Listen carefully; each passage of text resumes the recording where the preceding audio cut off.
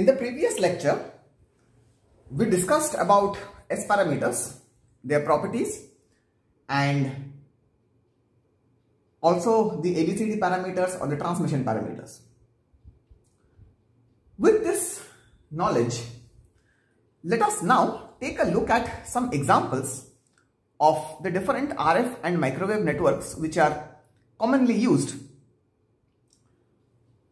So, to start with,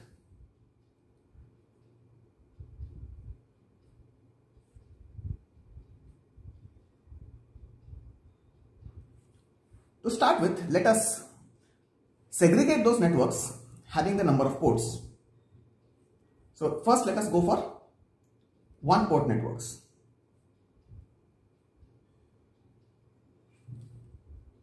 One port networks are networks obviously which have only one port, not two ports. So their Z matrix, Y matrix, S matrix will be just one element. The S matrix will just be the reflection coefficient, nothing else. So, for example, they look something like this.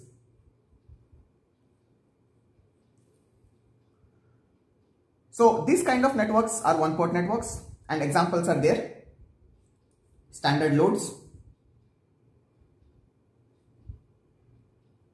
like open load, short load, match load, etc. There can be loads which are inductive, capacitive, resistive with certain value. So these are all are part of one port networks. Next is an example. Let's take a look at two port networks.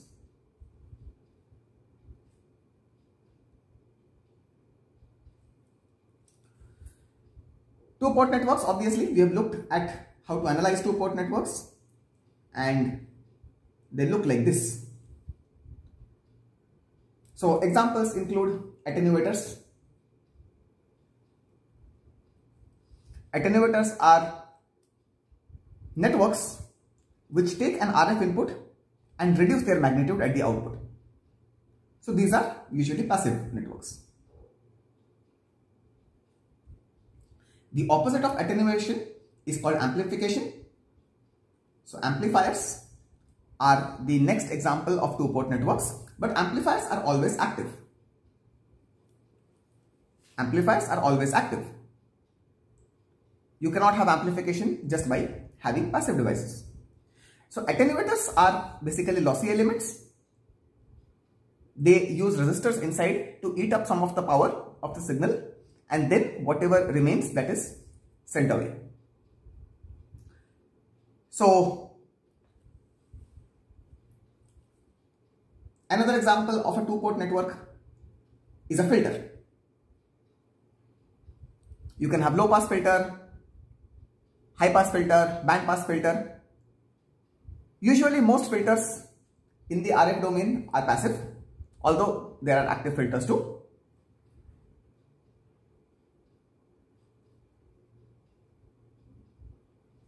So out of these, we will take a look at amplifiers in the later part of this course. Attenuators are quite simple. They look something like this.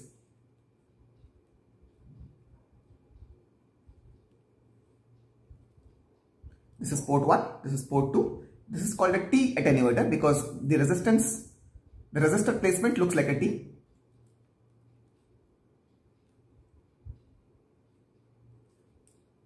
You can also have another configuration which looks like this.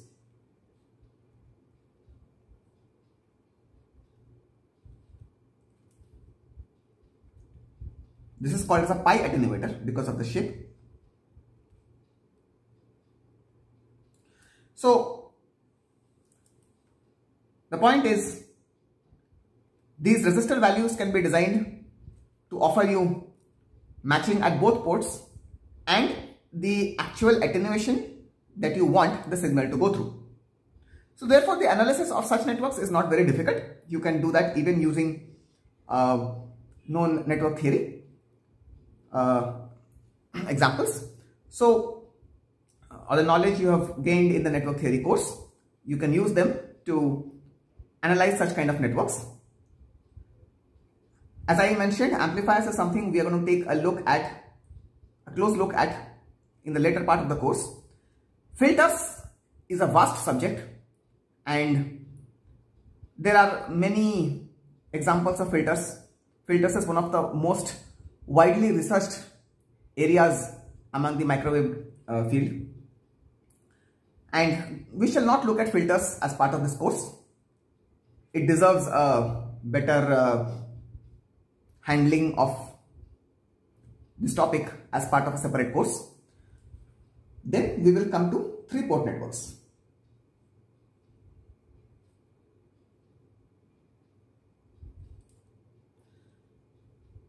Examples of 3-port networks include power dividers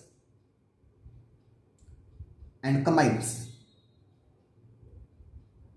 For example, you have a wave that comes in and it gets divided into 2 parts of each of reduced power. That is called a power divider. Power combiner is something where you have 2 signals which are coming in and they get added up. Their powers get added up and that is called as a power combiner. So these are examples of 3-port networks. There are other examples also. For example, circulators. Circulators are rather special devices. They are used to send the signal from one point to its most neighboring point, where the number of points or ports are multiple. We shall briefly discuss circulators also. Third is something called as Ts. Now Ts are usually waveguides and as such the topic of Ts is extremely complex, so we shall not look at this. We shall look at power dividers in some detail. These are usually passive. Circulators once upon a time used to be passive. Many of them still are. And these days you even have active circulators as well.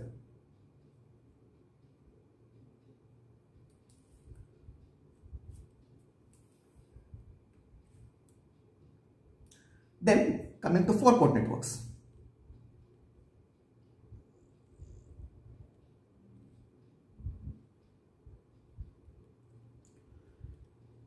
Example of a 4-port network is, the simplest example is a directional coupler.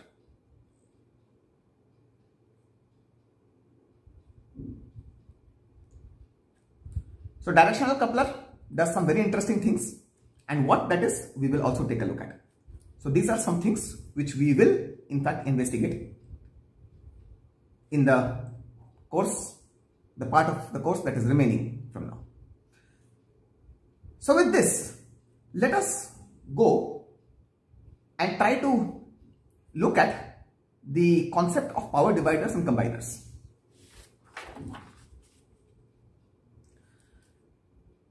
But before we directly jump into it,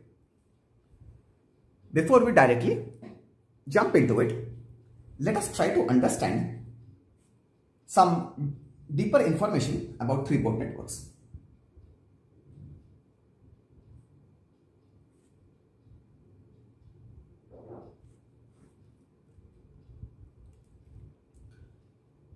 So in the previous lecture, we had said that whatever we will analyze, whatever are the circuits and networks that we will analyze, we will test them with 3 criteria.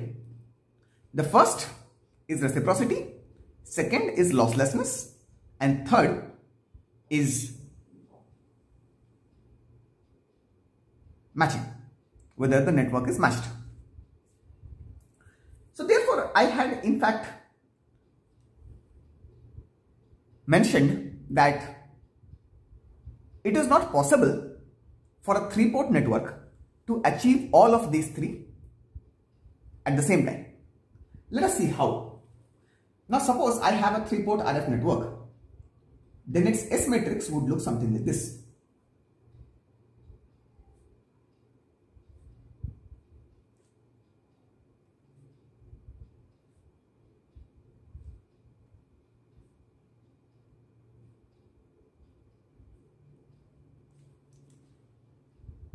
So let's first put the condition for reciprocity.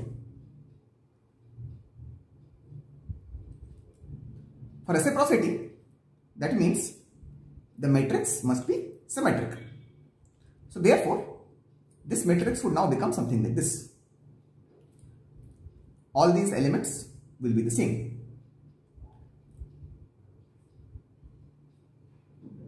So S21 will be equal to S12. So let's put S12 over here. S23. S31 will be equal to S13. S32 will be equal to S23. This is what a reciprocal 3-port S parameter matrix looks like. Now let's put the next condition, which is easy to put, that is matched condition. As you know, the matched condition is when Sii is equal to 0 for all the values of I from 1 to n. So that means all the diagonal elements will now become 0. So therefore the S matrix will now look like this.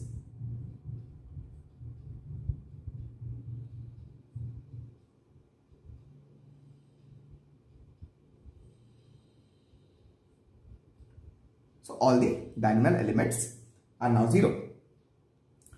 Now very easily we have achieved 2 of these. Very easily we have achieved 2 of these.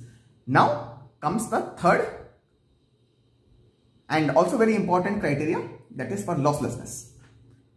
So let us now see whether the third criteria can be satisfied.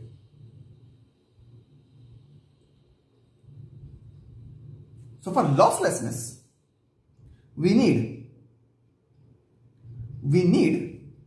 the S matrix to obey the unitary property.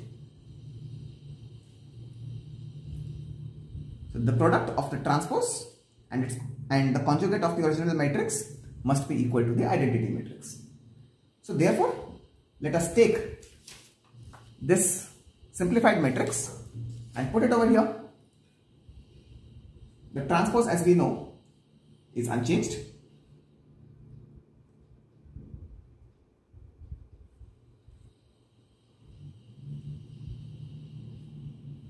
So symmetric matrix. And the transpose, the conjugate is something like this.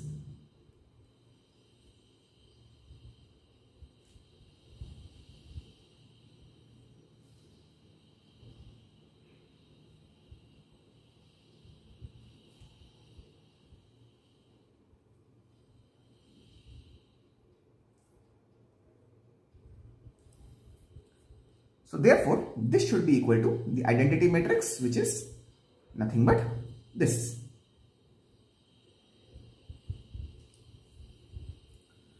So now let us expand this. So the first row would give us S12 into S12 conjugate, that is mod of S12 whole square, and this into this will give me mod of S13 whole square. The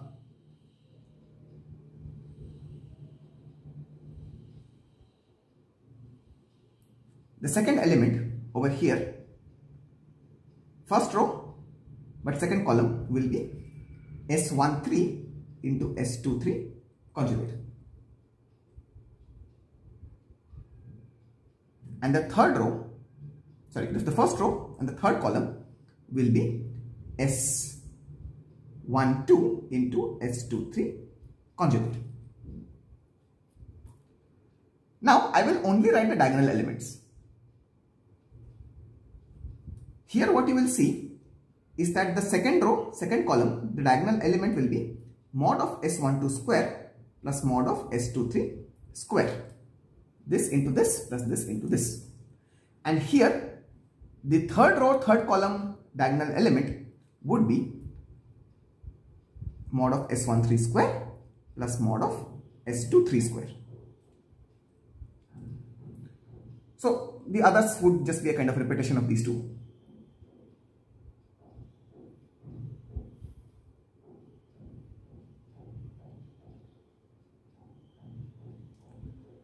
So, but in either case, they are not very important. So what we want is this should be equal to the identity matrix. So therefore, by equating the elements, we will get the following equations. First of all, these two elements should be 0. That is S13 times S23 conjugate should be equal to 0 and S12 into S23 conjugate should be 0.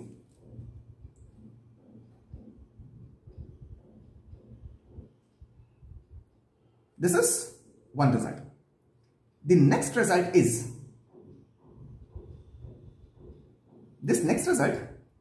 these three equations. These three equations should be equal to 1.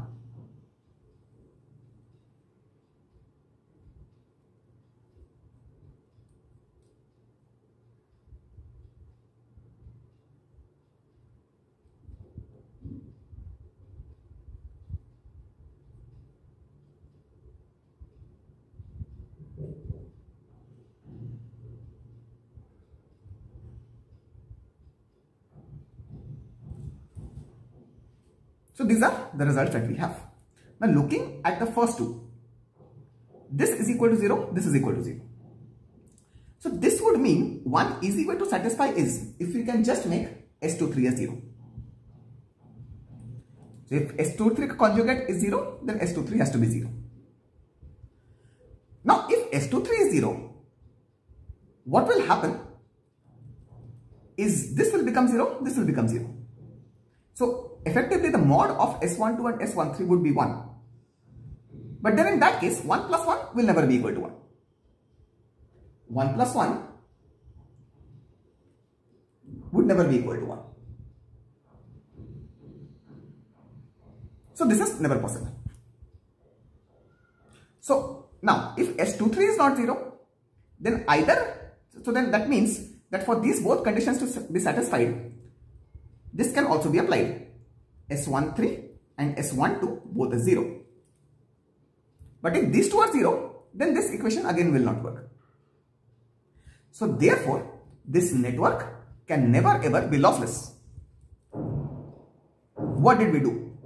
We first applied the first two criteria, that is reciprocity and matching, and then investigated whether the network can be lossless or not. So what we saw is that if the network is reciprocal and matched, it can never be lossless.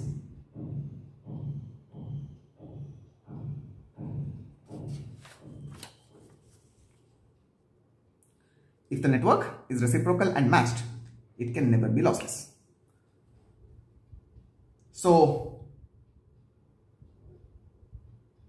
therefore, let us write that.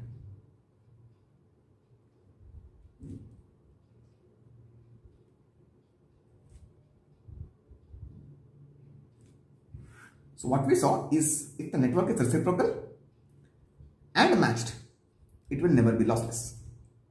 You can now prove that if the network is reciprocal and lossless, it will never be matched. And if the network is not reciprocal, it can be matched and lossless. So the networks which can be reciprocal and matched, but they are lossy, such kind of networks are called as power dividers or combiners. These are only for 3-port.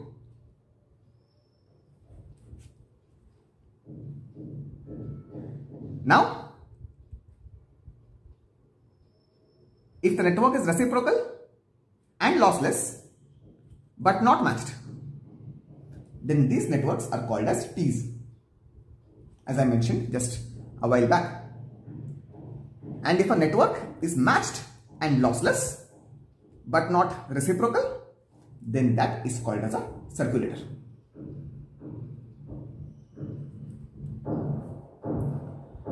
So this is how we segregate 3-port networks based on their 3 different criteria. Based on the 3 different criteria. So now, with this knowledge armed in mind, let us look at the concept of power dividers. Let us look at the concept of power dividers. Where in RF and microwave do we need power dividers or combiners? Well, in the simplest form, if you have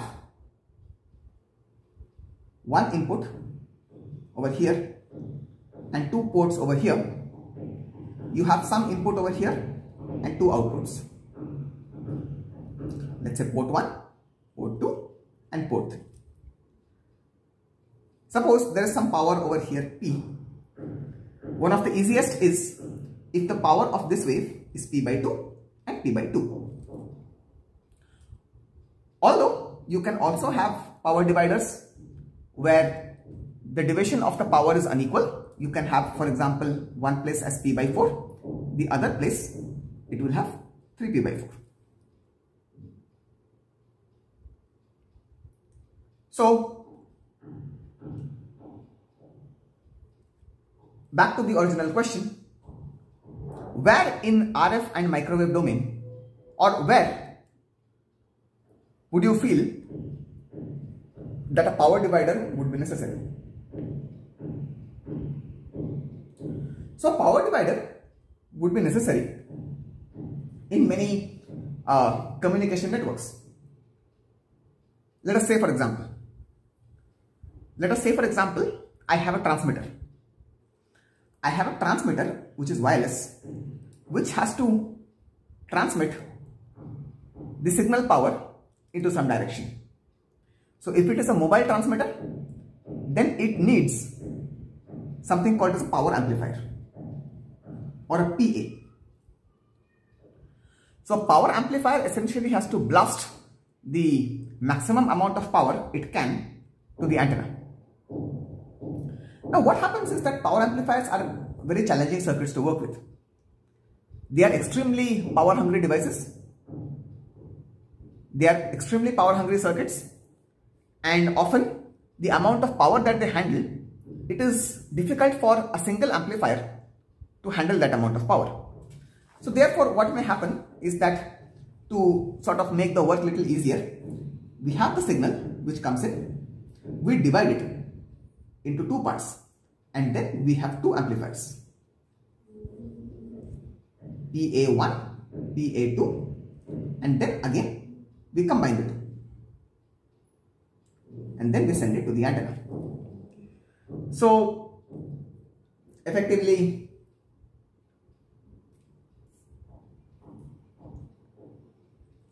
the 2 amplifiers may be identical, non-identical, that's different. The point is that they are handling actually lesser amount of power, but at the same time they are able to give the required gain. So this is nothing but a power divider, and this is a power combiner. This is a power combiner. So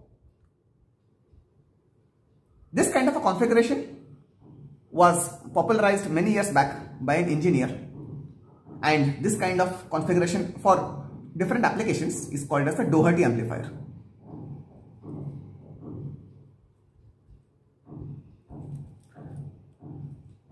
So this is one application where it is used, the power dividers and combiners.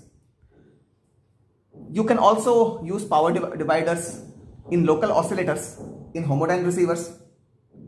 All of those work at very high frequencies. So therefore, let us see the different ways in which we can actually implement or design a power divider circuit. So the first type of a power divider, we call it as type 1, and that is the resistive power divider.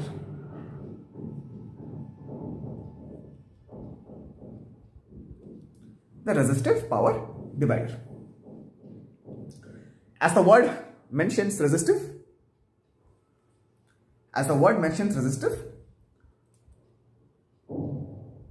it consists of resistors. So therefore, the moment we know that the circuit consists of resistor, it is lossy. It is a lossy network. So it looks something like this. This is port 1. Over here we have port 2, and over here we have port 3. So therefore,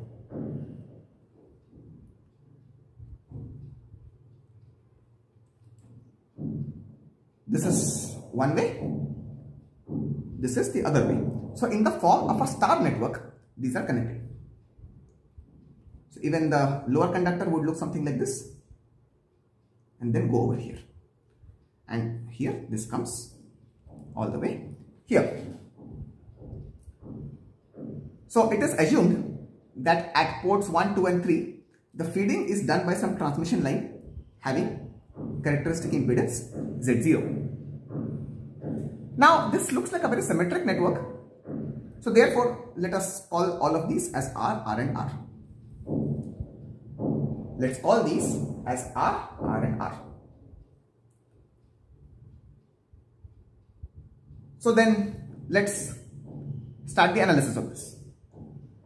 Let us start the analysis of this. Now, for the sake of convenience, we will assume that the lower conductor, that is the one which is moving from here all the way till here and also till here, this is connected to ground.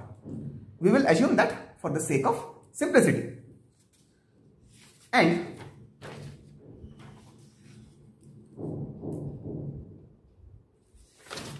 then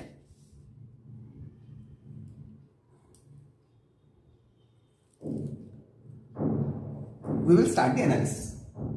So let us first try to see if port 1 can be matched. So this is port 1, this is R.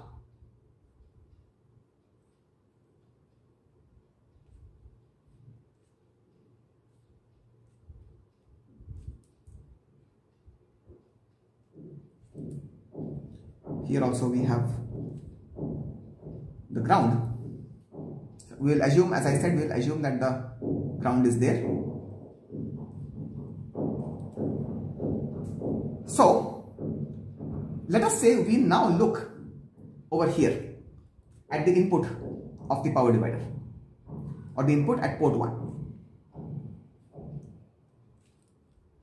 So let us call this as Zin, 1, which indicates Zin at port 1.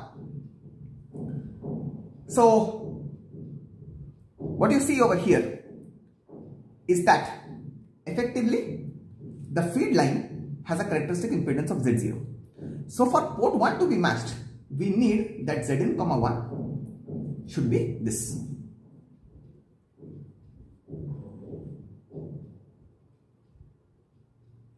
This is needed for matching. Now, to get Zin 1 equal to Z0, what should be the condition for ports 2 and 3? So if I am measuring the impedance over here, S parameter theory tells me I must terminate ports 2 and 3 with matched impedances Z0. So therefore, Zin, 1 will now be what? It will be this R and Z0 in series. This R and Z0 in series, the two are parallel to each other and in series with R. So therefore, the impedance at this point is effectively R plus Z0 by 2 plus this R, and this is equal to Zin1, and we need for matching that this quantity should be equal to Z0. So it is very easy now to find out what is the value of R. So therefore, you can see that 3R plus Z0 by 2 will be equal to Z0. So therefore,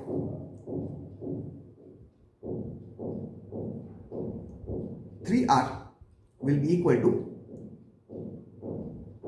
2z0 minus z0, that is z0. So which means R has to be z0 by 3.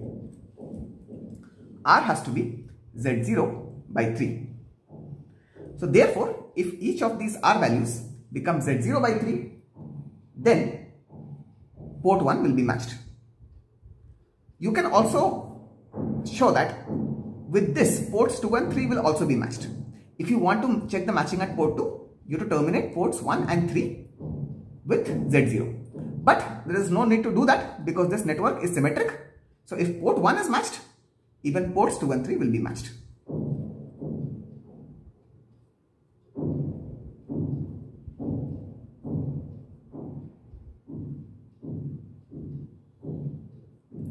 So this is the beauty of a symmetric network,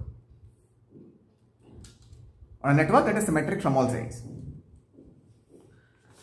So now let us see what is the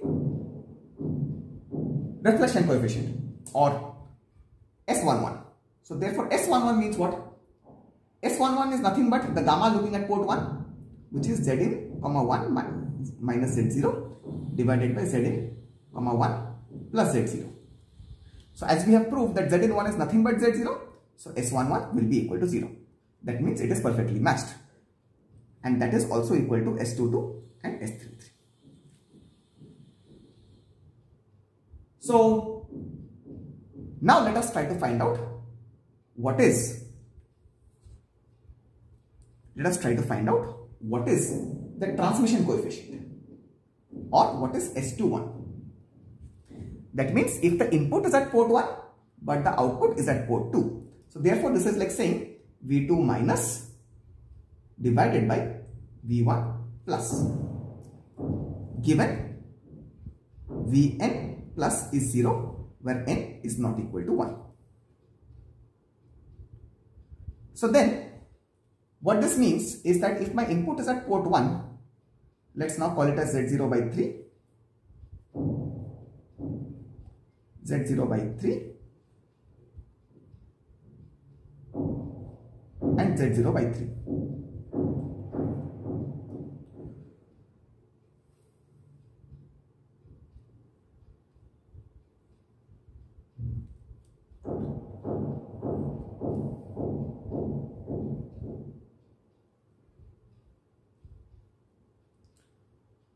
So then this is port 1, this is port 2 and this is port 3. So what we need is all the ports except port 1 to be terminated by Z0. So therefore what we are looking at is this V1 plus and this is V2 minus.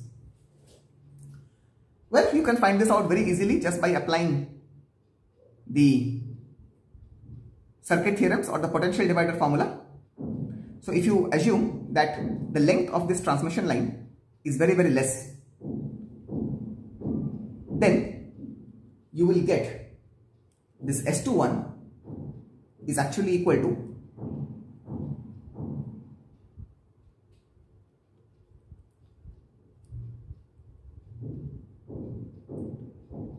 what is the, if the voltage over here is V1 plus, what will be the voltage at this point? So Z0 by 3 plus Z0, that is 2Z0 by 3 in parallel with another 2Z0 by 3.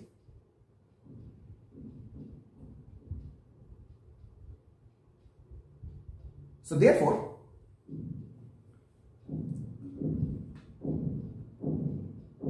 this will be, using the potential divider formula, whatever is the voltage over here, let's call it as Vx, it will be Vx times this divided by this plus this.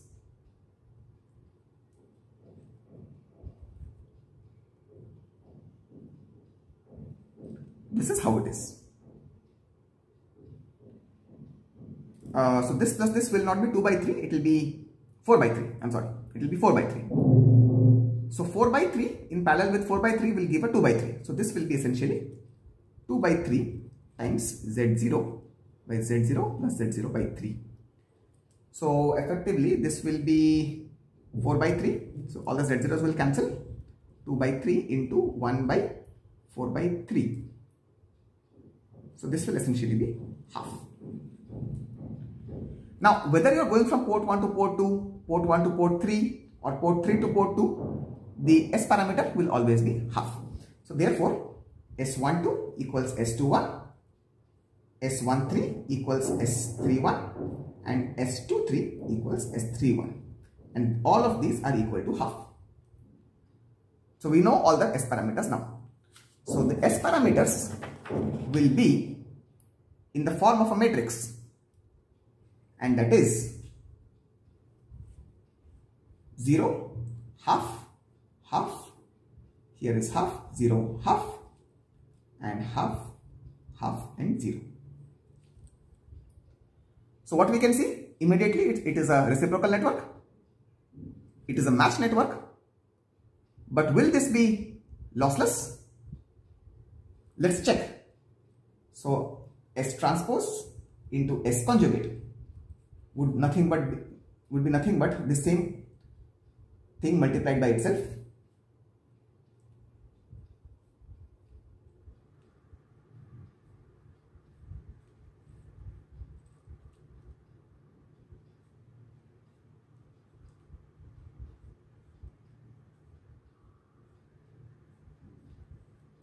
So if I take the halves common from both, we will get 1 by 4.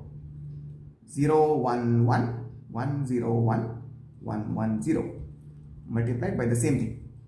0, 1, 1, 1, 0, 1, 1, 1, 0. So what we will get is 1 by 4 times 2, 1, 1. Yes. So as you can see, this is not equal to the identity matrix. So therefore, this is a lossy network. Obviously, we knew that it is lossy the moment we saw resistors in the circuit. We saw resistors in the circuit. So what we saw was that in case of this power divider, if there is some voltage V over here, the voltage that is coming over here is essentially half of that, or V by 2. So that means the power at port 2 is about V square by 4. So here the power is V square. Here also the power will be V square by 4. Now what this means is, if my power of V square is entering the network, then what is leaving from ports 2 and 3? V square by 4 and V square by 4. So the total power entering is V square, but the total power leaving is V square by 4 plus V square by 4, which is V square by 2. That means the remaining of the power, this minus the sum of these two, that is V square by 2, that is getting lost or dissipated in these resistors. So that is a terrible, terrible thing. So therefore, this is also called as a lossy power divider.